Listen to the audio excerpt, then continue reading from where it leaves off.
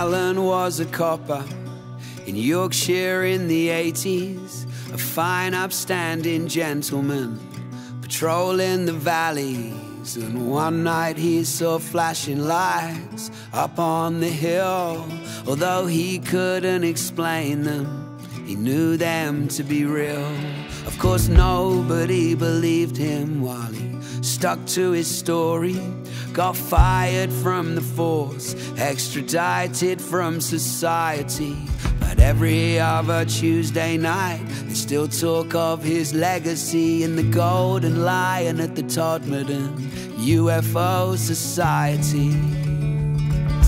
Holly's got her own take, she knows them to be fairies. She runs the folklore museum in town above the bakery, a treasure trove of tales, talking of a distant past before they killed off all the witches, exorcised all of the ghosts. I've been there on my travels, I broke some bread, and with a woven willow cross I played a little gig. As promised, the bright stones were worth the climb, and when the heavens opened I took it for a sign. This country's full of boozers, and I've seen my fair share. Something about this valley though, there's magic in the air. You can see it in the scenery, in the faces, in the stones. Feel it in the public house that makes you feel at home. Somewhere the magic still lives on, at the Golden Lion in Todmorden. Aliens and fairies are a hard pill to swallow. The local poets are a tough act to follow. More than likely there's a meaning behind the myth. From hell, Ho and Halifax, may he deliver us. 'Cause in this part of the county there's an unusual history, where in medieval times there thrived a cottage industry. With no lord looking over, people lived in free tenancy, and without the church they lived free from authority.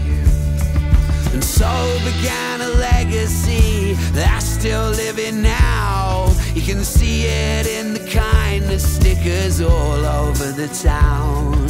Hear it in the cold wind that blows across the stones. Feel it in the public house that makes you feel at home. Somewhere the magic still lives on, at the Golden Lion in Todmorden.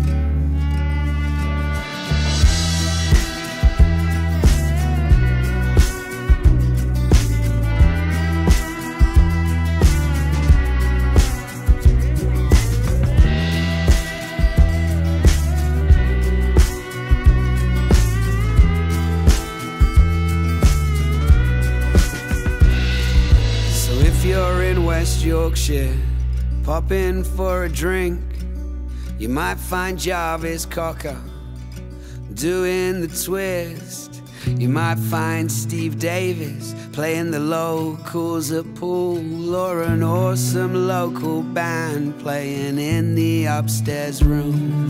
With D&B monitors fresh out of the box, not the kind of sound system that you find in a pub.